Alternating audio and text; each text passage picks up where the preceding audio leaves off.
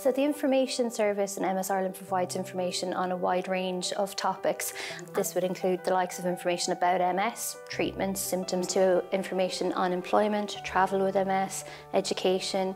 We have a financial resource that's really useful as well. And then the same thing, we've only recently launched a mental health resource on the website, which helps to signpost people living with MS. And we'd also be very aware of kind of social listening, so we're kind of seeing what questions people are asking online, and we're making sure that we have answers for those questions. People would have questions, let's say, on education, employment, family life and so on, so we strive to have information for people right from kind of the pre-diagnosis phase right through the journey with MS.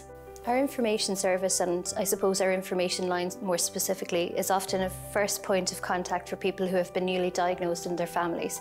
And it's important for us to be able to be there when people need us. Without the generous support of our community through donations and fundraisers, that service simply wouldn't be possible.